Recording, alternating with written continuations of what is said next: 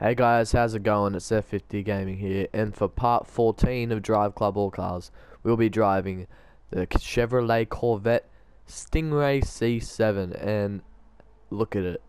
That just looks too cool.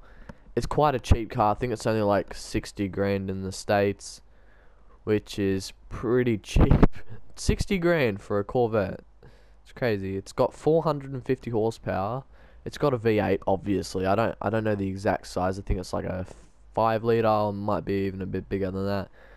But yeah, this car's pretty quick. I think its top speed's like around about 185. It's got quite a lot of torque. It looks really cool. And yep, let's take this thing for a spin. Just look at that. Looks good. Does look good.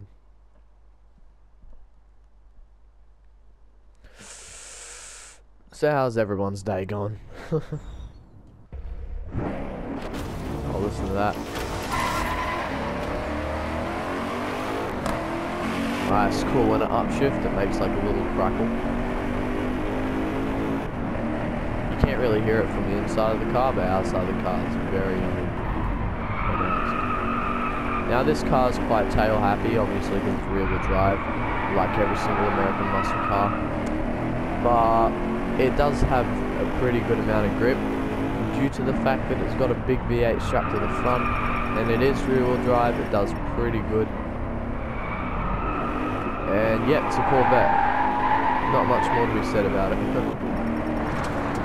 Oh, I don't know why I went off there. It's a bit.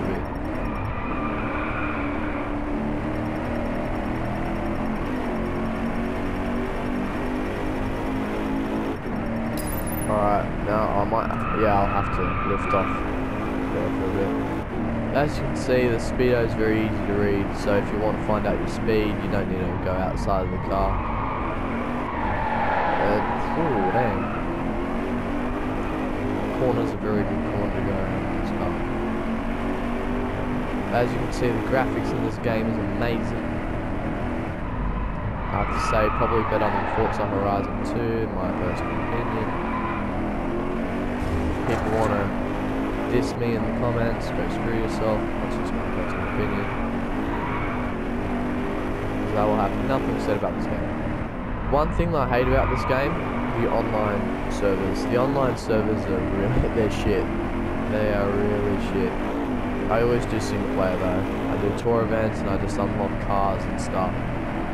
But yeah, it's gotten me pretty frustrated to the point where I actually broke the case for the game. Yeah, there was a stupid online race, and what happened is that it was really glitching out, and 1 minute I was first, and 2 seconds later I was last, and they were like 2 miles ahead of me, and I was just like, this is horse shit. I kind of chucked my case, didn't mean to break it, I kind of just meant to just, yeah, and yeah, it kind of broke it.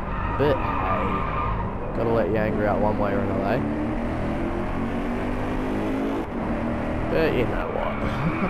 It's not fully broken, it's just kind of got like a hole in the bottom. Let's go. Well, let's get back to the car, shall we? This car is quick, I'm just saying.